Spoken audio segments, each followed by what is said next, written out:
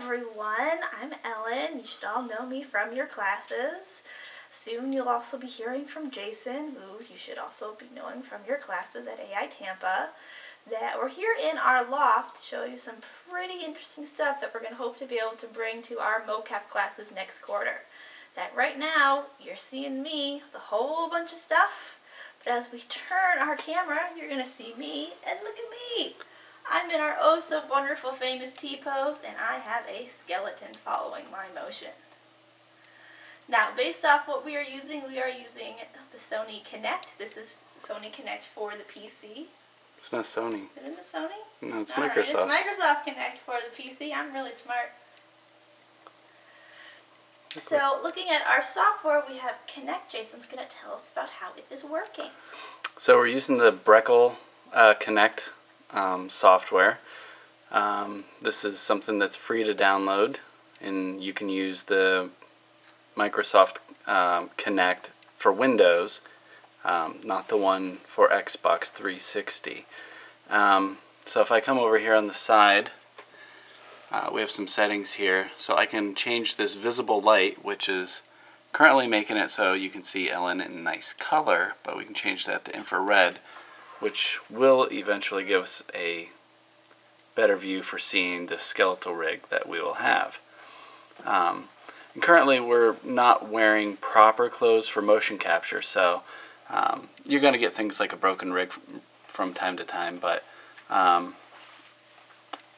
so then we can come back over to some of the settings, and we're able to change from quads to points if we want, but keep it on quads, you get better results, it seems. And then we're able to change our depth, so I can go as far as showing more of the background of our, oops, didn't click, so I can cut away. Oops, she disappeared.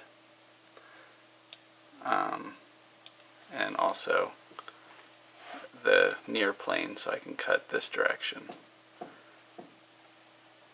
So that's a pretty cool feature, but what's even better is using this software, we can then hop over to Motionbuilder and see Ellen moving live in Motionbuilder, and we're able to record her motions. Let's go ahead and do that. Let's record her as she dances around. So nothing to record. Okay, so we need to come down, turn recording on, and now come back up to the record button. I'm going to overwrite. You can stay in your T-pose there, and we're recording. So you can go ahead and move around. Now, as we've kind of noticed, it doesn't like it when you cross over for certain limbs. Again, this is based off that we don't have the proper clothing on, but as you can see, it gets a bit of a lag, and then it takes a little second to get the rig back to itself. Now, we can turn it around in 360 degrees, but again, if you look at the legs, they cross over a second because we don't have the proper materials. So there we go. I've stopped the recording, and now I'm able to turn off record and turn off live, and I can come back to the first frame, hit play, and we'll be able to see that Ellen's animation and movement is now on the rig.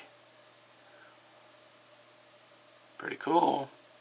Yeah, so we hope to perfect this. We hope to look at getting this software and seeing if it's capable to have it in a classroom setting.